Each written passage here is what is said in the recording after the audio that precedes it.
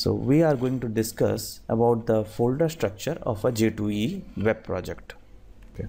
For example, we are going to create a project called e-commerce. What we will do is we'll create a folder called e-commerce. Inside this folder, we'll create another folder called web-inf, all in capitals, web-inf. So we have to follow this actually. And then we can have two other folders. One is called classes and one is called lib. So this is classes in small cases, classes and lib. And we have a XML here inside the web-inf folder called web.xml. This is called the deployment descriptor. Okay. And we have two additional folders directly inside e-commerce. This is optional. Just like if you want to put JSP code, this is JSP folder, this is images folder. Okay, so this classes, inside this classes, what you are going to keep? All the compiled .class files will go here. All compiled .class files of what? Of your servlets or of Java beans. Okay, servlets, Java beans. The lib folder, here what do we keep? The external library files, the jar files and all. Okay, all external library files, external jar files. Like for example, we are doing JDBC in our project. Okay, and we are using MySQL database, so we need a driver, MySQL JDBC driver. So we'll put that driver jar file into this folder. Okay. Now the web.xml, this is called the deployment descriptor of your project. Deployment descriptor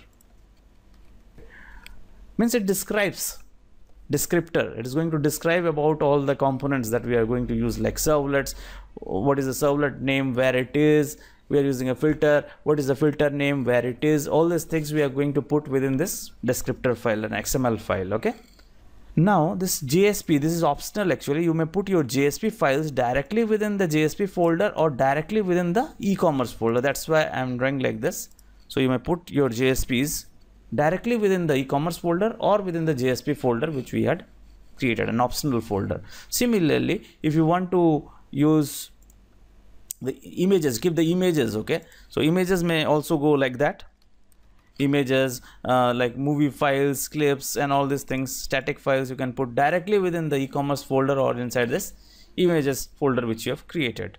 Okay, so after doing this, you are going to deploy this project into our installed Tomcat. Okay, Tomcat server. For example, we are using a Tomcat server. So what you will do is you will take this entire folder structure. Okay, take this entire folder structure and put it within the web apps folder of Tomcat. When we install Tomcat, we have a web apps folder, okay, created. So take this whole thing and put it within the web apps folder of Tomcat. And what is this called actually? This procedure is called deployment of the project. And this deployment is actually of two types.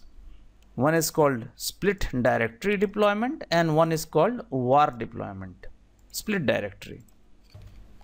So this is the split directory, like you take the entire folder structure and put it within the web apps folder of Tomcat. This is called split directory structure deployment. And the other one is called var deployment, var deploy. So in that, what happens? You create a var file of this entire folder structure. Var is just like a GIF. Okay, like you can use your Eclipse to generate the var file, or you can have command line. You have command line tools also through which you can create this var file of this folder structure. Put the var file directly within the web apps folder of Tomcat. Okay. So when do you use split directory? Split directory is generally used during development stage, project development, and var deployment is generally done during production environment.